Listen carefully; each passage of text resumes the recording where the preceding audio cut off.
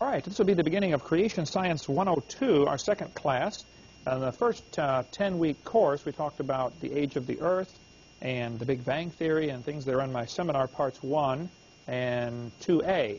And we left off in the middle of talking about the cavemen. We left off talking about Jack Cuozzo and his tremendous book, Buried Alive, which is just about the Neanderthal men. Jack Cuozzo is a dentist. He studied all of them, went and saw the actual bones instead of the reproductions, or what most people see is just a casting. And he has pictures in here showing how that they've been constructed wrong, and they're just normal humans who have diseases like rickets and arthritis and acromegaly and things like that. By the way, in case you don't know, the Neanderthal, the H is silent, Neanderthal man is named after the Neander Valley, which was named after Joachim Neander, who was a German Christian who used to wander through that valley, and he composed a song that's in our songbook. Praise to the Lord, the Almighty, the King of creation. O my soul, praise Him, for He is thy health and salvation. He's the one who wrote that song, and Neander Valley is named after him. And, of course, Satan likes to counterfeit or undo all the good that the Lord does, so now we have Neanderthal man named after the same valley, because that's where it was found. The first one was found in 1856. Shortly thereafter, Charles Darwin's book came out, and evolution became a popular theory. When the Neanderthal man was first found, it was classified by the experts who studied it as a human who probably drowned in the flood. They said he had received several blows to the head because there were some bumps on his head where he had been hit pretty hard and healed. And he had several diseases. I think he said he suffered from rickets in old age and some other disease, or rickets in childhood and arthritis in old age. That was the analysis of the skeleton. And that analysis is still valid today. But because they don't have any other missing links, they've decided to use Neanderthal man as a missing link when it's not at all. It's just 100% human. Recently, there was a study done that said the Neanderthal DNA is 3 or 4% different than average human DNA. I'm not sure exactly what they studied about the DNA, but that's now the big thing in the news, that Neanderthal man is not even part of the human lineage. When actually, the variation from normal human DNA is 5 or 6 or 7% either way. This guy's 3 or 4% off of the average, so he's within the range of human anyway.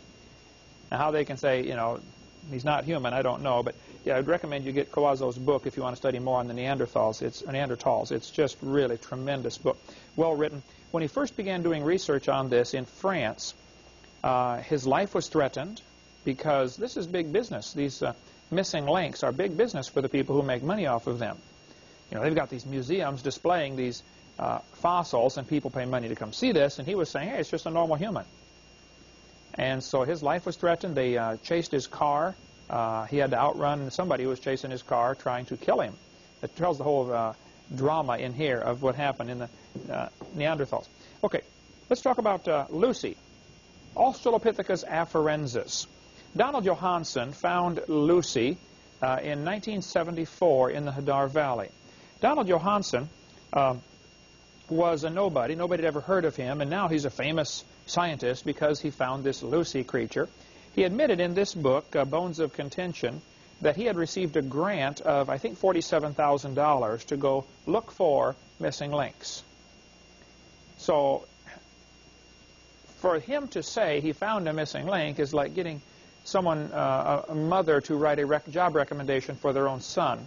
You know, it's a little bit of a slanted opinion.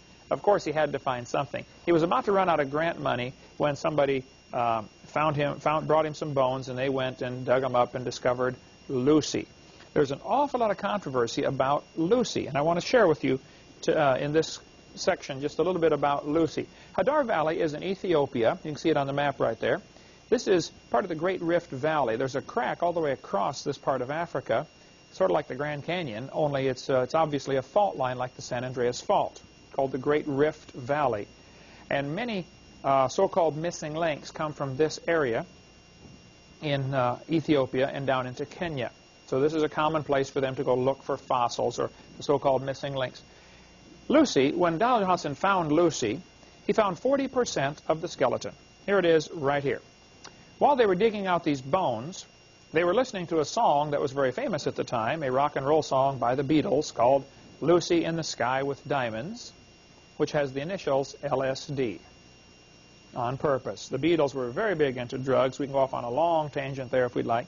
one of the Beatles songs, as they're singing whatever the main song was, in the background you can hear, if you change the speaker over to the left or right speaker, whichever it is, you hear some people chanting through the entire song, smoke pot, smoke pot, smoke pot, through the whole song, as a subliminal effect to get into the conscience of kids in the early 70s.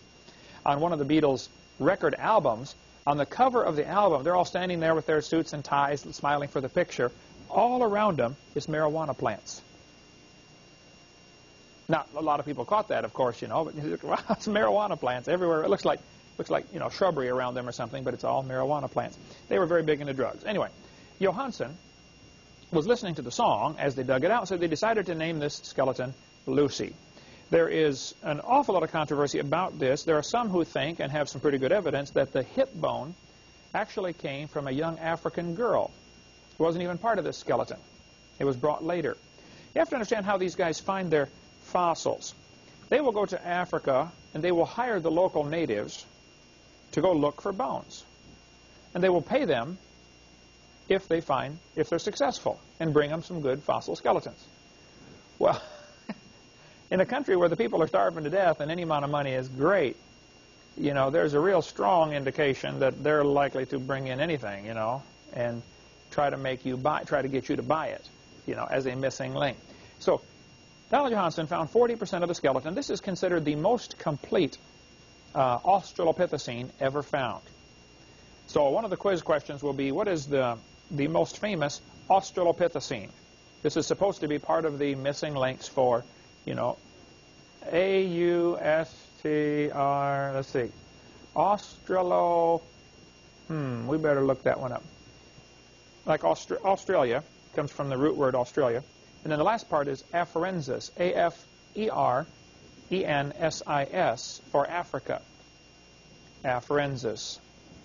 The whole thing is explained in how they name them, etc., in this book, Bones of Contention, which is $13 through our ministry, or you can buy it for $13.50 through other places if you'd like, but it's really a very good book, and it's got a section on each of the so-called cavemen.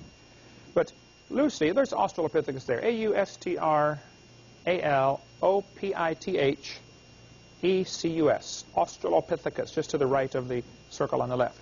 They have Australopithecus robustus and Australopithecus afarensis. Robustus means it's bigger and stronger, more robust, where that gets the name. Donald Johansen claimed that he found this creature, Lucy, and he found 40% of the skeleton over a relatively small area. I think he said 70 square meters is the way he described it. If I'm not mistaken on that, I don't know. But I named it Lucy because of the Beatles song, Lucy in the Sky with Diamonds. In National Geographic in 1985, an article appeared about Lucy. They pointed to this knee joint, the bottom part of the upper thigh bone and the upper part of the lower leg bone, the knee joint, and said this was Lucy's knee. Now actually, this particular knee joint was found a year earlier. It was found 1.5 miles away and 200 feet or 70 meters deeper in a totally different layer of strata. This knee joint, National Geographic labeled it Lucy's knee. 5 times they called it Lucy's knee. Now Donald Johansen, when he speaks on the topic, is very careful not to call it Lucy's knee, because it's obviously not. You know, it's found 1.5 miles away. But Tom Willis of the Creation Ministry in Kansas City area has a great article about Lucy's knee joint, and we'll get you some copies of this. Lucy remains at college. You can get a hold of Tom Willis and get all sorts of details on what really happened with Lucy's knee. Tom Willis went to hear Donald Johansen speak, and Donald Johansen was taking questions at the end. So there were no questions with 800 people there, so Tom volunteered to ask him a few questions. You know, was that really Lucy's knee? You know, and why did you allow National Geographic to call it this 5 times when it wasn't Lucy's knee? You're allowing this fraud to be perpetuated when it's really not. But the reason they like this one to be part of Australopithecine is because the bones are slightly bigger than an ape. On the far right, you'll see the bones of an ape, which are straight in a straight line. The lower leg and the upper leg line up. On a human, your thigh bone is angled because your hips are wider than your knees in your normal stance, because we walk upright. Whereas an ape that walks on all fours or bent over, they have a different bone structure in their leg. And so your thigh bone is angled coming off of the knee joint. This one that they called Lucy's knee, actually the Hadar knee, was also angled. He said this proves it's becoming a human. Tom Willis's number is right there, 816-618, 3610. If you want to get hold of Tom Willis, he's got plenty of material on Lucy, and really gives them fits over this because they're simply lying to try to claim all this is a missing link. But they're so desperate for evidence for their evolution theory that any evidence is good enough. You know, we'll take it. We'll use it. He said because the femur was angled, that proves it is becoming a human and learning to walk upright. See, one of the millions of changes that would have to happen between an ape and a human is it'd have to go from walking on 4 legs, mostly. Chimpanzees can walk on 2 sometimes, but it's uncomfortable for them because of the way their hip is built and their back is built. They're more comfortable walking on 4. Plus, their fingers and toes curl under. They're called knuckle walkers. If you watch a chimpanzee walking, you know, they walk on their knuckles like this. They don't walk flat on the bottom of their feet or hands like we would. They have their toes curled under. The femur was angled on this one they found 1.5 miles away that some claimed was Lucy's when it really wasn't. The truth of the matter is, any monkey that climbs trees has angled femurs. It's called abhoral, how do you pronounce it, Jan? You're the English, you know, tree dwelling. Abhoral, living in trees. Tree dwelling monkeys have angled femurs. So it's not proof it's becoming a human. It could be just a tree climbing monkey that he found the bones of. Secondly, his claim was Lucy's knee was slightly bigger than a regular ape. Well, that doesn't prove a thing, of course, you know. The bones of a Clydesdale are slightly bigger than a regular horse. That does not prove it is becoming a truck. It's just a heavy-duty chimpanzee, that's all. And if the Bible is correct, before the flood came, the world was very different. People were living longer and probably growing bigger, and it makes sense that probably everything was bigger and stronger before the world was destroyed by that flood in the days of Noah. So Lucy is not a missing link at all. The St. Louis Zoo has a display up, a wax figure of Lucy. Now you got to understand, Lucy is 3 feet 6 inches tall. So when you go to the zoo, and I've been there many times, every time I go to St. Louis, I go there just to keep my blood boiling because of all the lies in that crazy place, trying to push evolution. For instance, when you walk in to this one section of the zoo, they've got Charles Darwin sitting behind a desk in his little office. And it's a mechanical thing, and he stands up and begins talking to you about evolution. And the whole zoo seems to be devoted to pushing this one theory of evolution. Why on earth does a zoo have to talk about evolution? Why can't you go look at the animals, you know? But they think they have to use the zoo to teach the boys and girls who come about evolution, and that's what they're doing at many zoos across the country. But actually, for Lucy, not one foot bone or hand bone was found. None. But on St. Louis Zoo's wax figure, they put human feet and human hands. No bones at all were actually found. Other Australopithecines that have been found all had curled toes. They were obviously knuckle walkers. And their big toe was separated from their other toes, indicating it's called a grasping foot, where they can actually grab a tree branch with their foot. You can't do that because your toes all line up, and you know, your big toe and other toes line up. But all the other Australopithecines had this grasping foot with a toe separation. But the St. Louis Zoo put Lucy with human feet on there.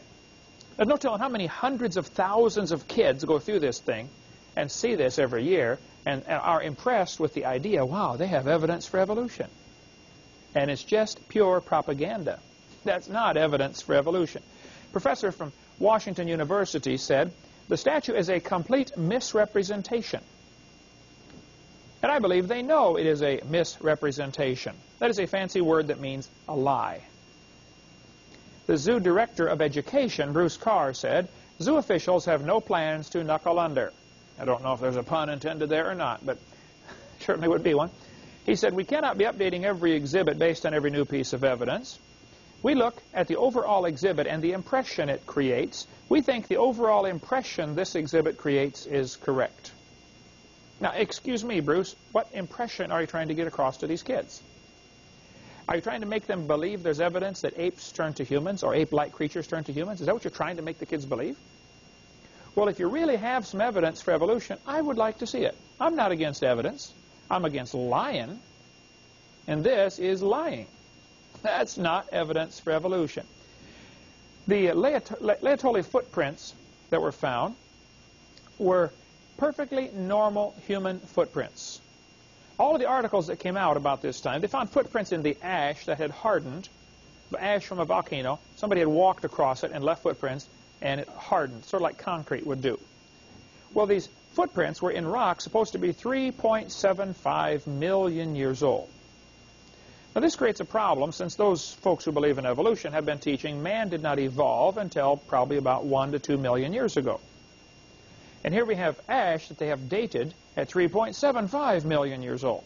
We will get into later on on seminar part 7 of how they do the dating of these ash layers, and it's absolutely ridiculous how they date this with potassium-argon dating and the wild numbers they get. But see, the theory supersedes all the evidence in their mind. There's a great chapter in the end of this book called The Dating Game, showing how the dates can be changed whenever the need arises.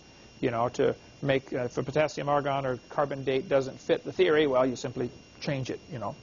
They can date it again as many times as necessary to get the number they were looking for to begin with, which is not science, and I don't understand how they can't see that. But they said this proves hominids were walking upright 3.75 million years ago. Because here you have normal human footprints. Now, they measure numerous things about the footprint. The width compared to the length, what's called the straddle, how far apart are the right footprints and the left footprints, the toe out, you know, caster and camber like you do on a car, you know, the stride. By measuring everything about these footprints, they say they're perfectly normal, exactly like ours. But yet they said this proves hominids. Now, why would they call it a hominid? Why didn't they say humans? Why don't they say this proves humans were here 3.75 million years ago? Now, the truth is that layer of ash is not 3.75 million years old. That's all baloney. We'll get into that later. But even if they're right, by their own thinking, they should say, wait a minute, we found normal human footprints. This would be made by a normal human. Maybe that proves man's always been man. But they don't seem to consider that possibility. They said the form of his foot was exactly the same as ours. This is from National Geographic, talking about these footprints. It says, weight-bearing pressure patterns in the prints resemble human ones. Footprints so very much like our own. Russell Tuttle, University of Chicago, did the most extensive study of the Laetoli footprints, as well as studying the footprints of more than 70 habitually unshod people, people who go all their life with no shoes. He found the 3.5 million year old footprint trails at Laetoli Site G resemble those of habitually unshod modern humans. None of their features suggest that the Laetoli hominids were less capable bipeds than we are. What he's saying is, you compare these footprints with people who traditionally go without shoes, they look the same. He said, if the G footprints were not known to be so old, we could readily conclude they were made by a member of our own genus, Homo. Now, do you understand how the evolution prejudice destroys their normal thinking process? If you walked along the beach and found some human footprints along the beach, you would conclude that a human just walked there in the sand, obviously, right? Here they find normal human footprints in the ash, but because they've already decided this layer is too old, therefore, we know it can't be human, but all the evidence says it was. But see, it goes against the preconceived idea. And this is an example, one of millions of examples that can be given of how evolution theory is protected against any evidence that might go against it. You would think a rational, logical thinking person would say, you know, maybe we should throw out the theory. Normally in science, you get a theory, you gather evidence. If your evidence contradicts your theory, you throw the theory away and you get a new theory. That's the way it happens in all branches of science except paleontology when it comes to defending the theory of evolution. National Geographic drew a picture of dark-skinned, ape-like people on top of these footprints. Now understand, all they found were footprints. How would you know the color of their skin? One evolutionist got all upset with me and said, well, that's because this is Africa. They're dark-skinned over there. Well, maybe so. But maybe this is a slight racial slam trying to imply that dark-skinned people are less evolved. Hitler certainly believed that. Hitler thought the blacks were inferior to the Aryans, you know, the blonde-haired, blue-eyed Norwegians and Germans. And we'll get into more of that much later on seminar part 5 of my series on how Hitler's philosophy and racism tie together in evolution. But also, the artist for this picture for National Geographic in 1979 drew the footprints with a toe separation, trying to imply it is starting to become a grasping foot. See, your footprint, you couldn't grasp a tree branch and hang upside down with your big toe on one side and your other toes on the other side. Monkeys can, of course. And they drew this picture by making the toe a little further over than was actually found, making a little separation. This is called propaganda in my book. I think they should report the facts, and if it contradicts your theory, well then, for heaven's sake, throw away the theory and get a new one. The problem is, many people like that evolution theory because it gives them freedom from God. And I'm convinced, after studying this topic for 30-some years, that's the reason they keep that evolution theory. Charles Oxnard studied every one of the Lucy bones. He measured every angle or every dimension of the bones and compared them. It's called a multivariate analysis. He spent, I believe, 16 years studying Lucy. He said, folks, the various Australopithecines, which is Lucy, are indeed more different from both African apes and humans in most features than these latter are from each other. In other words, Lucy is more different from humans and apes than apes are from humans. It's not a missing link at all. It's just an unusual monkey, that's all. So if anybody tells you Lucy is a missing link, you need to tell them they're misinformed. Or they're lying. I don't know of a nicer way to say it, but that's just the way it goes, okay?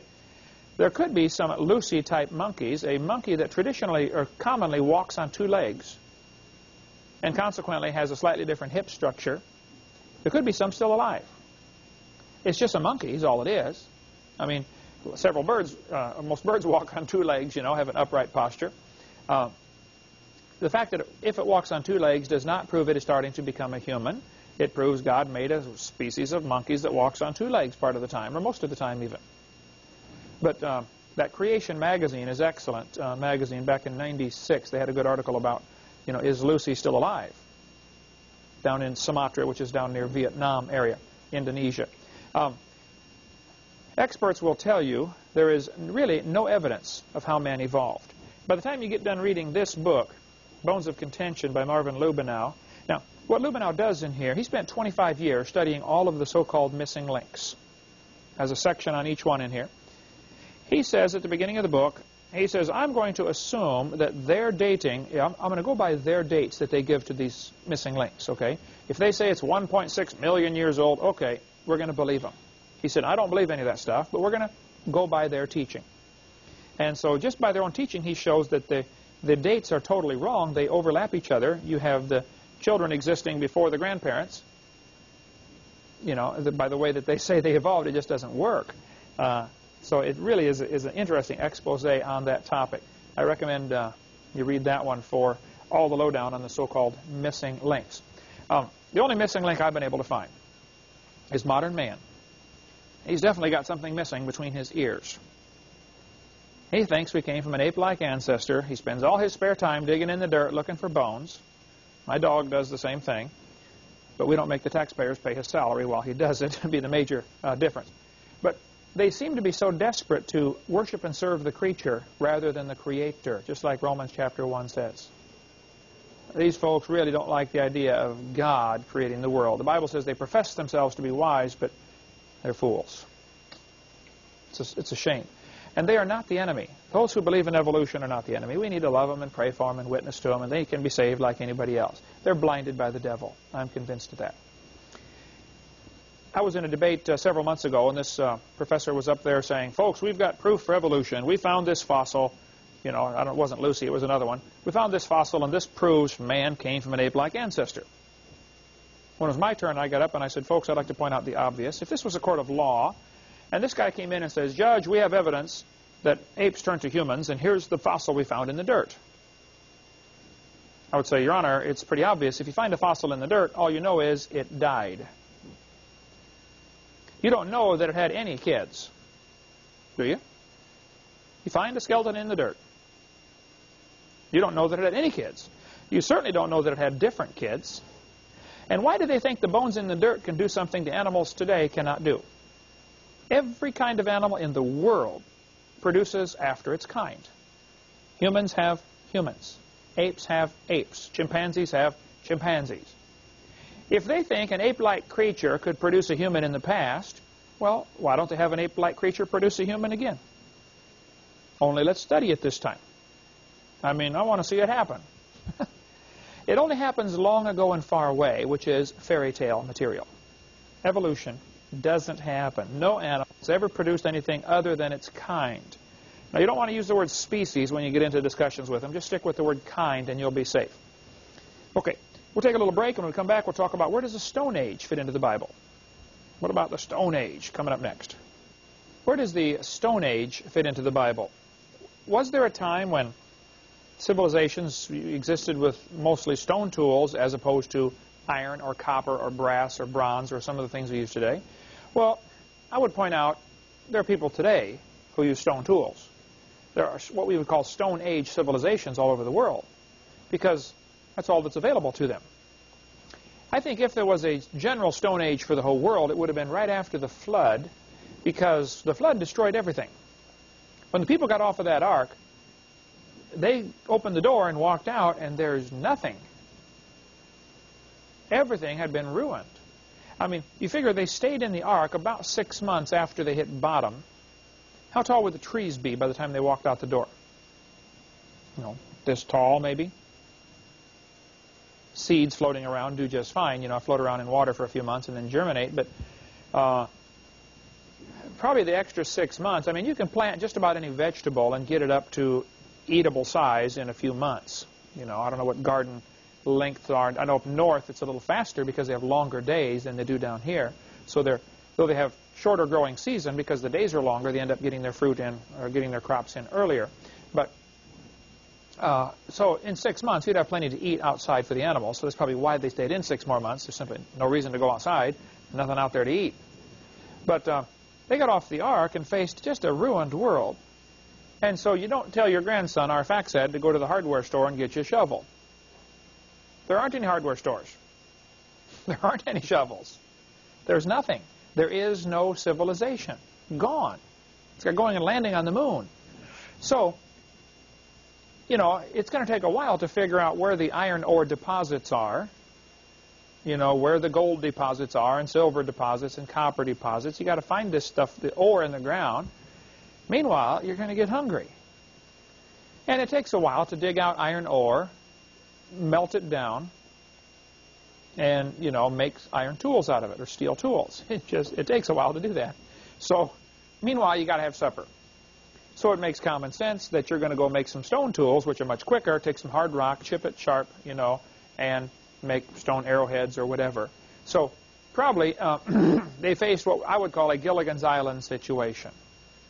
Maybe other people in other parts of the world have not seen the video or the movie about Gilligan's Island. Most of you, I'm sure, have seen that, where they're on a ship, you know, and the storm blows them off course, and they land on an island, and they end up, this crew of 8 or 9 people have to live there for years and years and years till the show becomes unpopular and they take it off the air. But there's nothing to work with. So you have to use stone or bamboo or whatever you can find to make your house, to make your tools, to mortar and pestle. Everything has to be done out of stone. And plus, if you're a nomad society traveling around from area to area, you got to carry everything with you.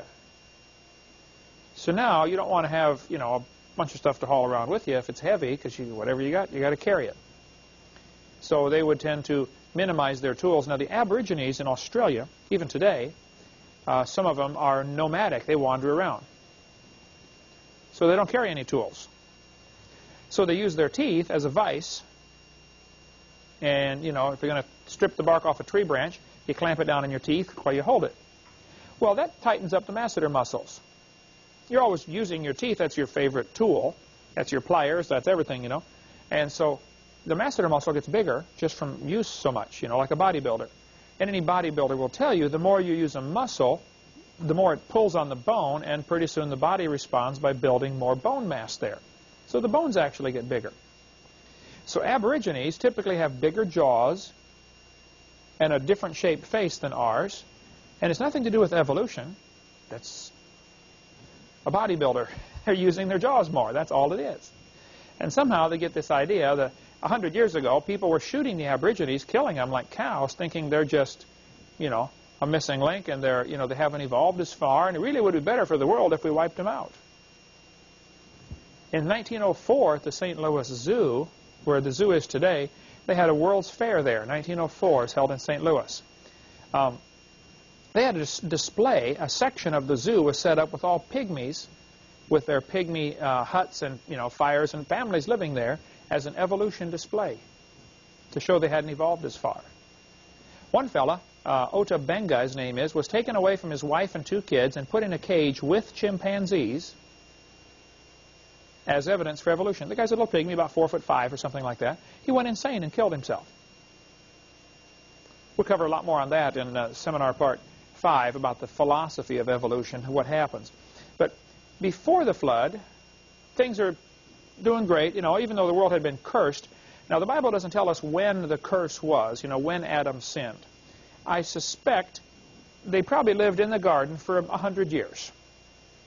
Just for sake of argument, let's assume the only facts we have to go on as far as when Adam and Eve sinned and were kicked out of the garden. Here's the only facts we have. Adam was 130 when Seth was born. Before that, they had 2 kids, Cain and Abel, but no dates are given. They were out of the garden before any kids were born. So they could have easily been in the garden for 100 years before they sinned. I think some people tend to read the Bible and say, wow, you know, God made them, and they sinned immediately. I can't buy that, okay? Could have been 100 years later that they disobeyed God, and then the ground is cursed. What we have from the curse is just a few clues in the Bible. Thorns and thistles are going to come up. It's going to be pain in childbearing, and it's about all you're going to get from the Scriptures. You're going to have to work for a living now. So apparently something changed. Now, God gave a lot of commands to these people in the garden before the flood. He told them to eat all vegetables and plants. We'll see that later on. Genesis 1:30, 29 and 30. All the animals were vegetarian. They were supposed to be. But that doesn't mean everything was obeying God. I mean, the reason we had that flood is because they were disobedient. So the fact that God told them to do something a certain way does not mean that they were. I mean, I hope they were, but apparently somebody wasn't, because God had to come down and destroy the whole world. But before the flood came, under this canopy that the earth had, we talked about that in the last class, the canopy of water is probably the best theory, though it's not provable, probably the best theory to explain why things were so different before the flood. Rhinoceros was found in Nebraska, a hornless rhinoceros, 18 feet tall. We figure this ceiling in here is 12 feet tall. 6 feet higher than the ceiling. That's a big rhinoceros. It was 30 feet long. This room is 32 feet wide. That's a big rhino, okay? Now, the textbooks will tell the kids this is a prehistoric animal. Now, this is interesting. The word prehistoric was just invented in the last 100 years or so. I got some old dictionaries to look up the word prehistoric. Somebody sent me one from 1766. Dictionary of the English Language. When I went to look up prehistoric, it wasn't there. So if you had seen somebody during the time of the Revolution here in America and said, what do you think about the prehistoric times? Well, they wouldn't know what you're talking about. There's no such thing. Because in their mind, history starts at the creation. And the world is 6,000 years old. That's what they believed. In 1860, during the Civil War, if you had asked Robert E. Lee, what do you think about prehistoric times? There was no such word. The word did not exist. Darwin's book came out in 1859. Now, there were people before 1859 who believed the earth was millions of years old. But the majority of the population believed the Bible was right. The earth is about 6,000 years old. Because that's what the dates add up to if you figure it out. You know, that's what it says. I haven't been able to find the exact year the word prehistoric was added. If you want to do that, send it to me. Let me know. Somebody sent me a 1928 dictionary. It is in there. That's the earliest one we can find it in. And the last one I've seen that we can't find it in is 1860. So somewhere during that time frame, I would guess around 1900, the word prehistoric was added to the dictionary. Now, there really is no such thing as prehistoric. There is no such thing. See, the Bible says, in the beginning. Well, how do you go before that?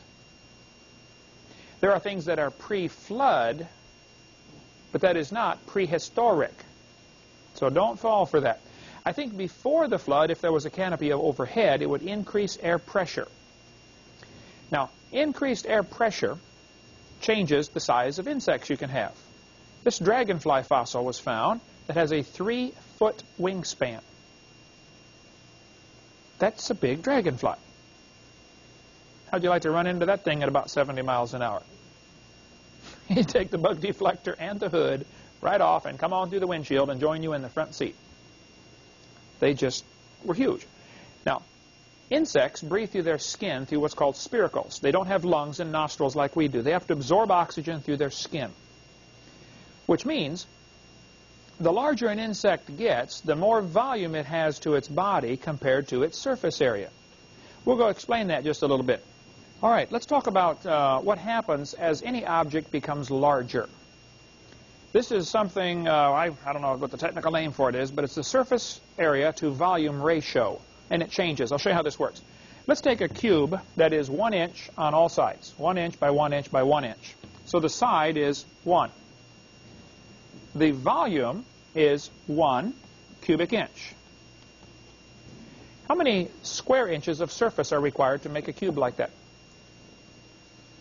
6. You have 6 square inches, like a dice has 6 sides on it. So you have 6 square inches of surface area. So my volume, my ratio of my surface area compared to the volume is 6 to 1. You follow me? This 1 cubic inch of material has 6 square inches to absorb things through. If it was an insect, it has 6 square inches of skin through which it can absorb oxygen to supply 1 cubic inch of body. Let's change it to 2. 2 inches by 2 inches by 2 inches. Our side is now 2. What is our volume? 8. 2 times 2 times 2 is 8. What is our surface area? Each side is 4, and there are 6 sides, so it's 24, right? What is our surface area to volume ratio? 24 to 8, which reduces to 3 to 1. So by doubling the size, we now effectively only have half as much skin that you can absorb oxygen through. Anybody follow me on that? They have 8 times more body, but only 3 times more skin. So they are losing out. If they have to absorb something through the skin to supply all that internal tissue, they simply don't have enough skin anymore. As it gets larger, the problem gets worse. As you get smaller, the problem becomes much better for an animal that has to absorb through the skin. The other thing that happens, if something is depending on friction with the wind, like an ant falling out of a tree, if an ant falls out of the tree, he's got his own parachute built in because he's got so much surface area and so little volume. He's mostly surface area, so he's got lots of friction with the wind, so he falls, hits the ground, and walks off. Doesn't hurt him. You can drop ants out of an airplane. They can fall 10 miles, and, well, airplanes don't go 10 miles, but they hit the ground and walk off. It doesn't faze them because they fall so slowly. Whereas the bigger a person is, the less surface area to volume ratio they have, and so you just simply don't get enough friction with the wind, and you and I can't fall out of an airplane and survive unless we're really lucky. There have been people who fall out without a parachute and survive, but I wouldn't want to try it personally. Now, since an insect has to absorb through its skin oxygen, the bigger it gets, the more this becomes a problem. So there's a maximum size insects can get based upon how much air pressure there is. But if you increase the air pressure, now they don't need quite as much skin because they're getting, say, twice as much oxygen through every square inch of skin, so they can survive just fine. That explains why we find some absolutely gigantic insects. Cockroaches today get, 2 inches long as a big cockroach. We have them all over Florida here, right? But yet 18-inch cockroaches have been found in the fossil record. How'd you like to find those under the kitchen cabinet, Can you imagine a 1.5 foot long, a half-meter cockroach? A friend of mine, Fred Gayford up in Canada, does video and does graphics and artwork and editing and stuff like that. And he put this picture together for me. He also speaks on creation. He sends me a lot of pictures that he does like this. That's his wife about to swap that 18-inch long cockroach. I'm glad they don't get that big. I mean, they're bad enough around here. Up north in Illinois, where I'm from, cockroaches are, 3/4 of an inch long, no big deal, But down here, well, you're in the fruit business, you know about the cockroaches we've got. In Germany, they found an 8.5 foot long centipede fossil. Can you imagine? That's a big centipede. There's Fred, going to shoot it with his shotgun. But that's a giant centipede. Now, when you consider the surface area to volume ratio problem they would have, one of those, thankfully, could not survive today. I believe there are some 12-inch centipedes today in the world. Maybe some bigger than that, I don't know, in some of the jungles and things like that. But even 12 inches is a big centipede. But 8.5 feet is lots bigger. I suspect these type insects could not survive today, and this is one of the evidences that something was different before the flood came.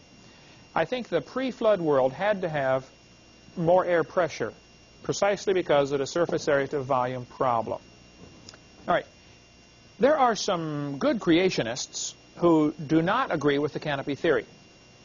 I spent quite a bit of time talking to Walt Brown, who's a great guy, has a tremendous book, In the Beginning. He lives in Phoenix, Arizona. Met me at the airport when I was there a few months ago, and we had dinner or lunch together.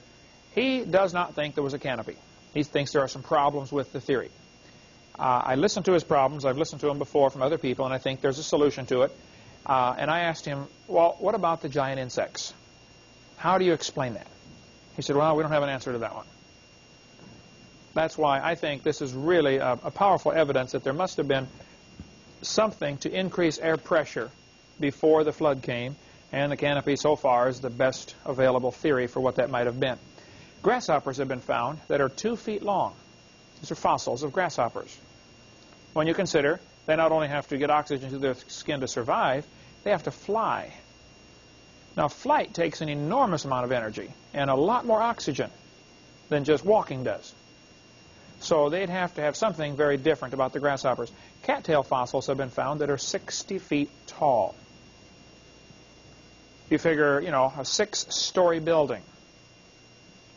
That's a big cattail. Just what's called, they call it a cone. The brown part on the cattail is called the cone. Just the cone is 10 feet long. As high as these pillars. That's the cone on these cattails that are found fossilized. A donkey was found in Lubbock, Texas that was 9 feet high at the shoulder. Again, the pillar is 10 feet tall for comparison, so figure 9 feet to the shoulder of the donkey. Buffalo horns have been found that have a 12-foot horn span. That would be a big buffalo. The core to this buffalo horn, see, cows and buffalo have the bony part in the middle, and then they have the horn sheath on the outside. The horn is actually longer than the bony part inside. It's called the core, the horn core. And Carl Baugh has the horn core up in his museum. If you're ever going across Texas, you can stop and see Carl Baugh's museum in Glen Rose, where this horn core is. The horn core is 8 feet. So the buffalo had 12-foot horn. I tell folks, you show me a home where that buffalo roams, and I'll show you a wreck. That would have been a disaster. Beaver fossils are found indicating they got 8 feet long. I was preaching up at Maranatha Baptist Bible College in Wisconsin, and I stopped in Johnson Creek, Wisconsin, just north of the Illinois border, and I met Jim Erb. There's his phone number. Jim was working on his farm, digging something with a tractor, and found this beaver jaw, fossilized. They dug around, did not find anything. They didn't find the rest of the beaver. All they found was the lower jaw. They dug around for a while. Some university professors came out there and dug for a while, couldn't find the rest of it. But there's other indications around the world that beavers were absolutely huge. This beaver would have been about 8 feet long. And, if the world before the flood was vastly different with much larger trees, you would need much larger beavers to chew them down. Everything was kept balanced back in those days also, just like God takes care of everything. Increasing air pressure also increases the amount of oxygen that diffuses into the water. Our little fish pond out here, we have a fountain that's bubbling to try to add oxygen to the water. Because fish have to breathe underwater. You know, they suck the water through their gills, and the gills absorb the oxygen and get it into their bloodstream. Well, eventually, pond water can become stagnant, and the fish will all die because they've used up all the oxygen in there. But if you increase air pressure, more oxygen goes into the water. Which means, if the world had greater air pressure, it would not only increase the size of the insects and increase the size of the trees, it would increase the size of the fish and the number of fish that can survive per cubic mile of ocean water. Because now there's more oxygen available, which means everything changes, okay? Lots more things grow in the water, and lots more fish eat those things, and so there's less competition for food, so you get a larger population that can survive in a given area. Today, you know, farmers out in South Dakota, for instance, you have to have about 10 acres to raise one cow. Whereas you get down here in Florida, you only have to have, say, 1 acre to raise 2 cows. You know, half acre supplies enough grass for a cow. I don't know what the ratio is, but that's the idea. You have just more food available. What if you had a pre-flood world that had greater air pressure, greater carbon dioxide, you get much more plants growing, many more plants growing per acre. Now the animal population can skyrocket, and it's not a problem. There's no competition for food. Which means there wouldn't have to be any carnivorous animals. As long as there's plenty of food, the animals don't fight. If there's plenty of food around, there's no reason to be upset about it, you know. It's only when things get tight, you know, that they start to argue and bicker and fight over things. A shark's jaw, like this one, you can tell roughly the size of the shark by how big the teeth are. And it's different for different species of sharks, and there's probably 80 or 100 different species of sharks, or varieties of sharks, but generally the rule is a 1-inch tooth means the shark was 12 to 15 feet long. When I was in Hawaii, we went over to the Big Island to see the volcano. You were with us, Marlissa, weren't you, on that one? And we bought this shark's jaw, and the guy said it came from about a 15-foot shark. Now, sharks have all cartilage. They don't have any bones in their body, except for the teeth. Well, it's not really bone, but that's the hard part. So the rest of the, you know, shark's teeth are about the only thing you ever find preserved. The rest of them rots because it's just cartilage. They don't have a bony structure. This one is dried out. I've got it in the office down there, the shark's jaw. But about 12 to 15 feet for 1 inch of tooth. Now, fossil shark's teeth are found, indicating sharks got to be 80 feet long before the flood. Can you imagine an 80-foot shark? You could walk right into the jaw easily, standing up. One fellow said, "Do you believe Jonah was swallowed by a whale?" Oh, yeah. Well, actually, the Bible says great fish, but could have been a whale. I don't know. I'm not sure if whales in God's classification system it appears that whales are classified as fish. Anything lives in the water is a fish. Just because we decided to classify whales and dolphins as mammals, and, you know, by our classification system they are, that doesn't mean the Bible system is wrong. They just had a different system a way of classifying things. But Jonah was swallowed by something that was awful big. The Bible says God prepared this creature to swallow Jonah. God had prepared a great fish, so may have been something special about it. I don't know. But, you know, this one's big enough to swallow a Volkswagen. Certainly big enough to swallow a man.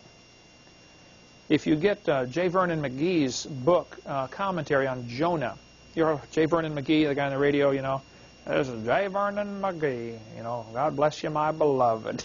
He's been long dead now, but if you get his book on Jonah and read this commentary, he goes through several instances where people or animals have been swallowed and lived, swallowed by a whale and lived. Was that story on the radio this morning about that? Yeah. Some guy named Bartlett washed overboard on a ship and was swallowed and found 2 days later alive, bleached out. His skin never did recover. The rest of his life he looked pretty weird, you know, is the way I understand it. It happened in 1890-something or something, a whaling ship. But he tells that story on there. So sharks were bigger. Turtles, evidence is found that turtles were huge before the flood. This one is in Peabody Museum, which is in Yale University in Connecticut, showing a turtle about 12 feet, maybe 13 or 14 feet. I don't know how long the tail was. That would be a large turtle. Birds, fossils. Now, birds don't fossilize easily because their bones are hollow. Because bird bones are hollow, which gives them really more strength and less weight. If you notice bridges, the structure of bridges is often full of holes. It relieves some of the weight and adds more surface area. It goes into another physical problem of if you take a piece of solid pipe and bend it, if you drilled a hole all the way through the middle of the pipe, a hollow pipe would be harder to bend because it has more surface area. Less mass, but more surface area, and actually is harder to bend. So oftentimes, hollow is stronger. Any engineer that builds bridges will tell you, yeah, that's right, you know, hollow can be stronger. And bird bones are hollow, which means they're less likely to fossilize. They're more likely to just crumble, you know, get smashed or something like that. But in spite of that obvious difficulty, bird fossils have been found, indicating they got about 13 feet tall. Now, there were some birds that were on the islands of New Zealand and maybe Australia, even 800 years ago, that the Maori people over there, the Maori Indians, were killing them and eating them. And these birds were 8 or 10 feet tall. Giant birds were alive on Earth just, you know, 800 or 900 years ago. And they were killing them on these islands. Apparently, they've all gone extinct now. Though there are some people arguing that they're not extinct on some of the Pacific islands. Well, you know, who knows? They find some eggs of these things that are enormous. These huge eggs have been found over the last 100 years. Somebody thinks, you know, they're still alive. I don't know. That gets into the cryptozoology study of giant birds. You can read it for yourself and see what you think. Reptiles, lizards, never stop growing. Reptiles grow all their life. Now, people stop growing. What happens, the ends of your bones in your body have a certain type of cell that keeps multiplying and reproducing, and when you reach a certain size, that stops. If you break your arm or your leg at the joint when you're a child, if you break across those special cells that continue to grow, there's a possibility your arm or leg will be actually shorter than it should be because you broke it during childhood while it's in the growth stage. You can break your arm in other places and it won't affect the length of it, but if you break it across those special cells that are continually growing, you know, you may end up with a short arm or something for the rest of your life. Okay, who cares? Anyway, reptiles never stop growing. They grow all their life. When we went to Orlando, I was with Eric, I know. Marissa, were you with on that trip? We went to Alligator Farm? Okay. We stopped at the alligator farm where they raise alligators for, you know, they eat them and, you know, make stuff out of their skin and stuff like that. I talked to the manager. He took me and showed me all the stuff around there and got me into the backsides and saw, not part of the normal tour. I made friends with him and I said, sir, can you tell me how big do these things get? How fast do they grow? He said, well, we raise them here under what we consider as close to ideal conditions as we can. You know, plenty of food, perfect climate, you know, we watch for diseases, and we keep all the ones the same age together. So there's no bully in the bunch. They're all the same age, growing together, so there's less fighting that way. Whereas if you have one 14-foot alligator with a bunch of 3-foot alligators, you know, they don't have much of a chance of survival. So we keep them separated by their age group. He said, under these pretty close to ideal conditions, we can get an alligator from an egg in 1 year to 5 feet long. He said the second year, they get up to 7 feet long. So 0 to 5 feet, and then 5 feet to 7 feet. He said then the growth rate continues to slow down, but they never stop growing. They may grow a foot the next year, and 8 inches the next year, and 6 inches the next year, but they just simply never stop growing. Now, how big they get, of course, depends on numerous factors. Genetics, you know, what species is it, what type of alligator, food supply, disease, things like that. But regardless of all those things, the simple fact is they never stop growing. So if you put lizards in the pre-flood world and let them live to be 900 years old, it is known, for instance, that most reptiles live about as long as, reptiles can live as long as humans. The Galapagos turtles, have you seen those giant tortoises you see at the circus or at the zoos once in a while? They got these huge turtles. They know they live over 200 years. They suspect they might live 400 years, you know, but who's around to watch it, you know, for 400 years? If reptiles lived even longer than humans, then, of course, the problem becomes worse. But even if they only live to be 900 years, a reptile that never stops growing for 900 years is going to get to be a big lizard after a while. Dinosaurs were probably just giant reptiles that lived before the flood. They did not live millions of years ago. They're just big lizards that lived with Adam and Eve. Even today, reptiles never stop growing. When we first moved in here 11 years ago, I went around and met all the neighbors. Jan, do you remember the folks down the street that had the pet shop? They raised pets to sell.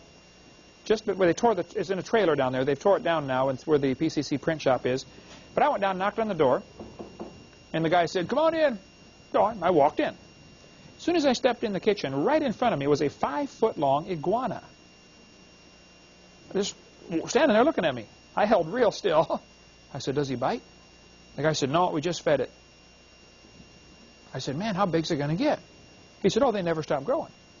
He said, "I raise them right here and sell them to pet stores." I said, "What's the biggest one you've ever seen?" He said, "Oh, I've seen them 10 feet long. Iguanas." I went down 6 months later, knocked on the door. "Hey, how's the iguana doing?" He said, "Oh, we don't know." I said, "You don't know?" He said, "No, he got out." I said, "You mean like outside?" He said, "Yeah, he's around here in the neighborhood someplace. If you see it, give me a call, would you?" He said, "Forget it, man. I'm calling 911 if I see a 6-foot iguana crawling around the neighborhood." He never did find it. Now, he told me, he said it probably won't survive because it's been hand-fed all of its life. You know, it doesn't know how to hunt for food. Plus, some dog or herd of cats or something is going to, you know, worry this thing to death. And he said it's probably too big now to climb trees.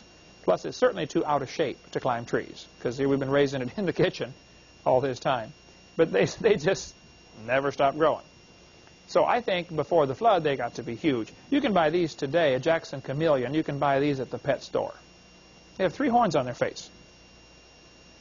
Now, something like that at 15 tons would probably resemble what we have as the Triceratops. Man and dinosaurs lived at the same time.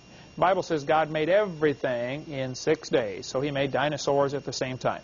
Human and dinosaur bones have been found together, proving they lived together. Human and dinosaurs are found together on artwork. In Peru, they find humans and dinosaurs together on what are called the Ica stones. Dr. Baugh has a couple of the stones. Don Patton has some in Texas, both friends of mine. Dr. DeCara in south of Lima, Peru, collects these stones. He has a museum of them. He has 11,000 of them in his museum. About 50,000 have been found. They're called the Ica stones. Now, let me tell you the story about the Ica stones and show you what the propaganda, what the opponents are going to say about this. These stones were apparently first really discovered by the Spanish conquistadors back in 1570. When they came through this area, they found these stones with strange animals. Now, the Spanish didn't know what they were. Turns out there's dinosaurs carved on these rocks. And the Spanish found them, you know, over 400 years ago and reported them, but didn't know what they were. But let's finish up on these Ica stones here. When they were first discovered, the Spanish didn't know what they were. They just said, we found some strange animals carved on rocks. We've never seen these animals before, so they didn't, you know what to say about them. Then, in 1961, people began finding more of these things and collecting them, just as kind of a local phenomena in Peru. Now, you have to understand, Peru has a lot of ancient history. The Inca, not Ica, Inca Indians, and some of these other Indian tribes down there, you know, have a lot of pottery and stuff. And if you're caught selling what's called the Peruvian national treasure without a permit, in other words, you got to pay the government, you know, so they get their cut out of it, you go to jail. A Peruvian jail sentence is the equivalent to an American death sentence. You go to jail, you last about 2 years down there. Just horrible conditions. So, one farmer who's been finding these stones on his property and selling them to Dr. DeCara, for instance, or other people, you know, souvenir hunters. Wow, look at this rock with dinosaurs and humans on there. He's been selling these things. He's finding them. He doesn't tell people where he finds them because, of course, they're going to go steal them, you know, out of this grave. But he was put on TV in front of the camera, and they were interviewing him. Some media thing was saying, you know, tell us about these stones you have with dinosaurs and humans on there. Right behind the camera were 2 Peruvian police officers waiting for him to say, I'm finding them and selling them, so they could arrest him. So instead, the farmer stood on camera and said, oh, I make these stones and sell them. It's a hobby of mine. So they said, would you please make some for us right here? And so he carved one, and it was a horrible, like a child's picture compared to real artwork, you know. And nothing at all similar to these stones he's selling. Also, they analyzed these stones and found out they have an oxidized coating. Most materials, over time, they oxidize. They react to the oxygen in the air, and they develop a coating on it. Your car does the same thing. You know, the paint starts to lose its shine as it gets an oxidized coating, and use rubbing compound to get that off and shine it back up. Well, these stones have an oxidized coating that would take a minimum of 200 years to develop that much oxidation. So nobody's making these in the last 200 years. Now, why would anybody make 50,000 stones? Don't they have something else to do with their time than sit around and carve dinosaurs and humans together?